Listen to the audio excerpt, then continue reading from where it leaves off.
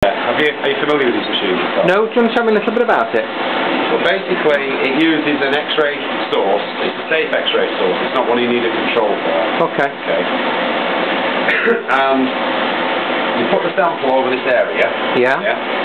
You run the program on there. Yeah. The instructions are all. I wasn't the operator, but I've got a basic overview of it. Okay. It would then, when you set the program running, that would drop down. Yeah. It would then expose it to the X-ray source, and it can then it apparently vaporizes. Yeah. A very, very minute amount of the surface. Okay. Of the product tested. Right. And then it can analyse that it can separate it out the atomic weights of it. Yeah. And by atomic weights, it can then work out what elements are there. Okay. Okay. It then gives you a printout which tells you in parts per million or percentage, depending what curve you're running on. Yeah.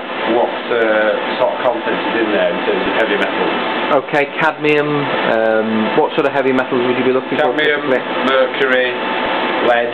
Yeah. Chromium. Chromium. And brominated flame retardants are the things we're looking for mainly here. Okay. PBBs and PBBs. And this is down to parts per billion, is it? Parts per million. ppm, right. Yeah. And these are reference sources, did you know? Yeah, those are the calibrated. Yeah. So you've got the cadmium. So obviously, if you're looking for different substances, you need different references. Okay. Okay. But you have to set up calibration curves for the substance that you're looking for. Okay. So in here you'll find there's a range. Yeah. Yeah. There's different levels, different ppms, so you can actually set up. Oh yeah. The curve. Yeah. Okay. That's to get the more accurate results. Right. Okay. And then, and the other sample is. That's aluminium. Aluminium, yeah. And lead. And lead. Okay.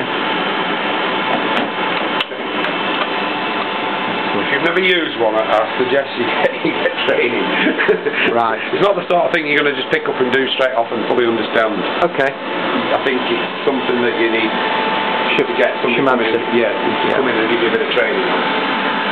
Got the CE marking on it, which is good. Yeah, and it's and you reckon you've probably had it for about 4 years ago or thereabouts, something like that. Well, 5 years perhaps. I can't remember when it came in, to be honest with you. I'm surprised it took as long as 5 years. It doesn't seem like that. Can we just bring the lid down on it? Yeah. That's lovely. And because there's no nitrogen, it will come up with an error message. Is that right? Yeah. Lovely. It won't do anything while it's not